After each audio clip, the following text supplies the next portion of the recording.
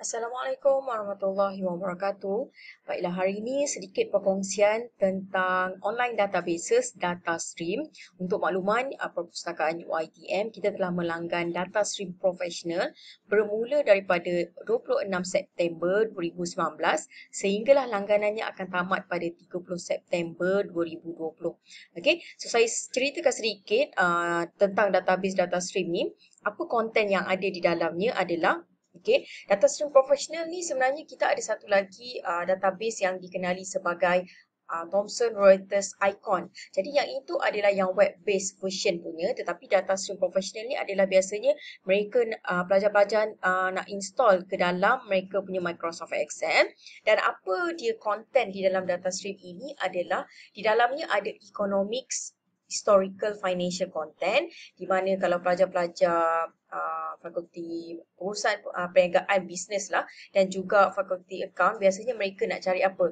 Ekonomi tentang suatu country ke, diorang nak buat historical financial, nak buat financial analysis, nak tengok apa lagi, contohnya kita nak tahu GDP sesuatu country tu, nak tengok kadar employment rates dan actually overall di dalamnya adalah tentang financial information. Suka saya tegaskan di sini bahawa Datasream Professional ni sebenarnya dia boleh tarik data financial di dalamnya sehingga 30 tahun ke belakang. Maknanya kita nak tengok daripada 30 tahun punya satu employment ke, GDP rates dan sebagainya, kita boleh tengok lah. Okay, so untuk hari ini yang first session video ni saya akan bagi sedikit maklumat ataupun panduan tentang bagaimana untuk pengguna perpustakaan installkan Datasream di dalam anda punya Microsoft Excel. Okay, so step di sini sebenarnya kita ada step yang pertama. Okay, installation step. Anda kena install dahulu, install Net Framework. Kedua, SVG View. Dan ketiga, anda kena pilih lah anda punya komputer tu 64 bit ataupun 86. Keempat adalah Datasream DFO add-in. Dan yang terakhir adalah Datasream Charting add-in setup. Okay, so untuk Datasream ni dia support Microsoft Excel 2010, 2013 dan 2016.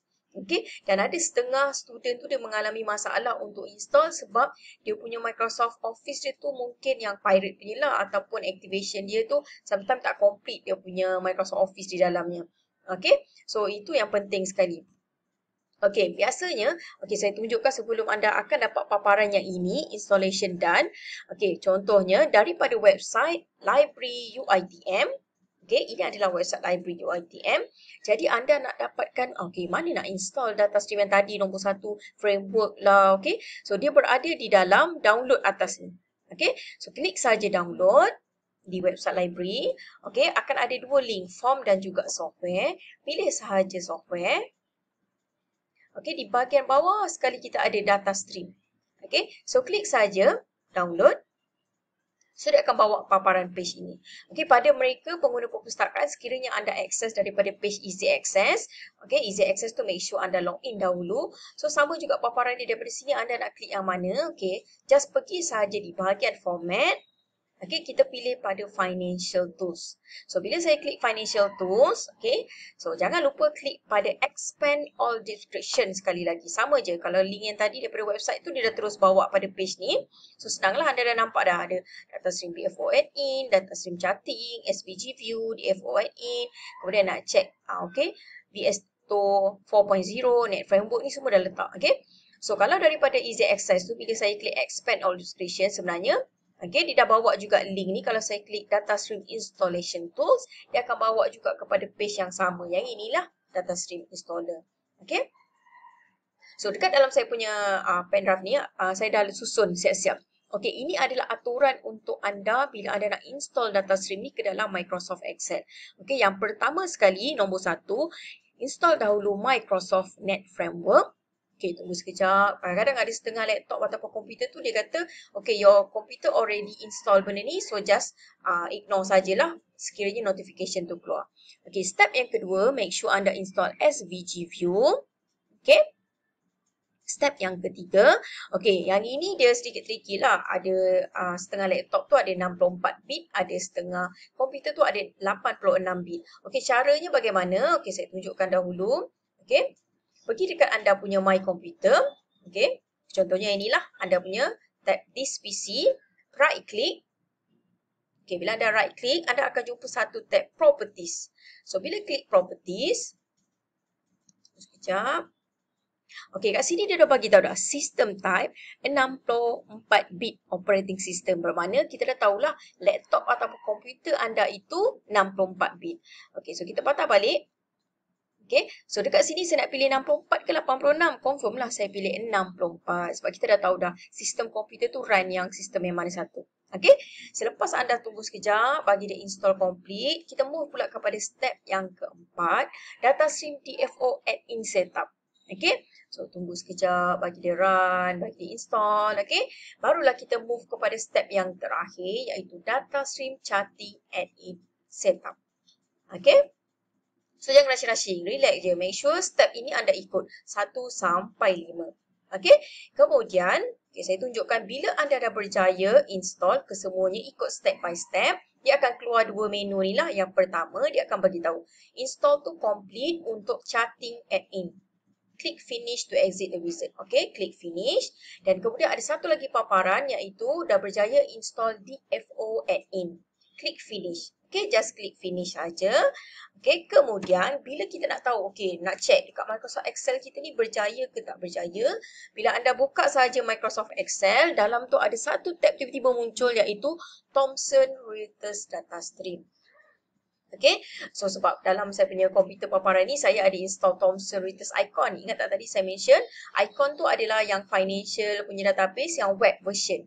Yang ini adalah untuk kita run daripada Microsoft Excel. Okey, step pertama untuk pengguna perpustakaan, bila anda dah install, anda kena make sure ya semua tab-tab ni muncul. Contohnya bahagian tab yang pertama ni static, time series. Sebab ada setengah komputer dia ada dua tab ni je, yang lain-lain ni tak muncul. Jadi ada something wrong dengan anda punya Microsoft Office Excel. Pastikan paparannya sama macam saya ni. Ada tab yang ini, static request, manage request, new request table, sample sheet, charts, refresh, generate report, ada bahagian help, option, extranet dan juga offline. Okay, so step seterusnya adalah okey, ini adalah step yang tadi. Ada setengah tu dah ada masalah. Okey, anda ikut sahaja step yang ini. Ada setengah tu, kenapa saya punya Thomson Reuters Datasream ni tak keluar? Ataupun ada setengah benda-benda dekat dalam ni tak keluar. Okey, just ikut sahaja iaitu pergi pada Excel. Okey, kemudian di bahagian option ada satu function adds in. Okey, saya ada letak dekat sini lama sikit untuk anda ikut step ni. Sebenarnya dia macam disablekan saja benda tu, dia macam hide. So anda ikut saja step 1 sampai step 6 ini. Okey, saya just follow saja. Okey, kemudian dekat ni, dia sebenarnya setting dekat anda punya Excel tu lah, ada something wrong dengan comms add-ins tu. Dia macam disablekan benda tu supaya tak keluar. So once anda dah tutup, anda boleh buka balik anda punya Excel, anda akan nampak nanti perbezaannya. Okey, dia akan keluar semua tab-tab dekat sini. Okey. Kemudian seterusnya adalah, okey, apa lagi yang kita perlu buat step seterusnya?